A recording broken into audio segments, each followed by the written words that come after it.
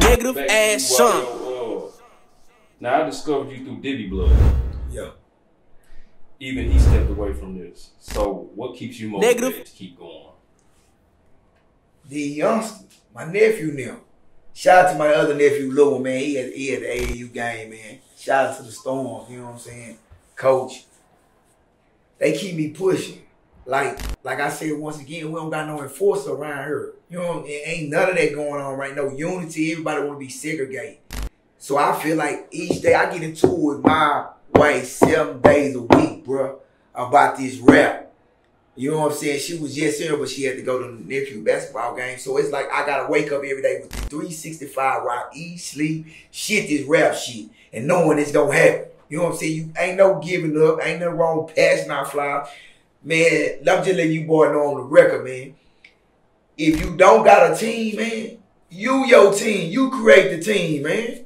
You gravitate the people to you. You know what I'm saying? And that's just how it go. Because if these kids see you working, man, somebody gonna eventually like the song and it's gonna get some motion, but it's how hungry you is, though. Being though, but you're a Muslim, correct? Alhamdulillah, man. Now, why do you participate in a culture such as this that kind of many people consider genocidal? Say, man, as me being a Muslim, man, I really feel like the only person I have an answer to is God. You know what I'm saying? So whether you might not like it or he might not like what I'm talking about, hey, man, it's not for you to like. This something God bless me will give. Yeah, I understand certain stuff I might be talking about, that it can be negative. But, man, who cares? Because at the end of the day, man, I went through this. You know what I'm saying? I know somebody else going through it. So, I mean, hey, I pray to Allah. I make my salats. I might not make all of them. I go to the mosque. You know what I'm saying? And I might, you know, during Ramadan, I might miss a few days, man. But that's me and Allah. I'm building. I ain't perfect, man. You know what I'm saying? I come from the streets with this, and I'm blessed to be where I'm at right now. Not particularly you as to say, I mean, as far as the elements in the culture of this rap industry. You know what I mean? The shootings, the death, the mamas crying, the drug selling, you know, some of these niggas be goofy, bro. And I don't mean to be like this. Some of them can be, it be extra. Mm-hmm. The activity that you indulge in, like I tell the person each and every day, my boy shout out to my boy Fees in the back of us. Man, if you get caught up with these bloggers, man, and you know that's their job, then you ask whatever you asking for. You know what I'm saying? Because I ain't finna get on nobody blog or do no politics shit. I don't even do it. So when you killing another black brother or another white, it's like, for what? What's the reason? Let me know about some pussy, about some little coins, some money that it ain't gonna never stop coming. So what is it? That's what gets the most motion though, right? Yeah. Yeah. So that might be one of the reasons that a lot of artists decide to continue to keep that type of entertainment functioning, right, going, or whatever you call it, right? Right. So what would it take to, you know, kind of reverse that? I mean, I'm a player. You know what I'm saying? So I consider myself a money bag or my city / Jay-Z. You know what I'm saying? That's the shit I'm shooting for. So yeah, I talk about the guns and all that, but my rap don't consist. I come from hustling. You know, pressing down on me a little something every now and then. You know what I'm saying? When I wasn't engaged or married, whatever you want to call it. So I does into it, but I like to hustle. You know what I'm saying? But don't get it twisted. I cut up now, but I don't have to though. It's a time and place for certain shit. And certain goofy shit, you just brush off and look at, you know, you don't even entertain the nonsense now.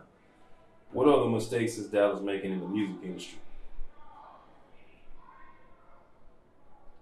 That's a good question. To me, y'all need to quit getting over on the artists. Give an artist an opportunity. If they got somebody coming in the city, you ain't got to bang them across their head to open up for them. Give them a little bit more exposure. Because you let me open up for somebody, I'm going to put the work, I'm going to drop the promo, I'm going to continue pushing, fly, whatever. They need more exposure. You know what I'm saying? You giving an artist, telling an artist, hey man, I got such and such coming here, I'm going to charge him $1,000.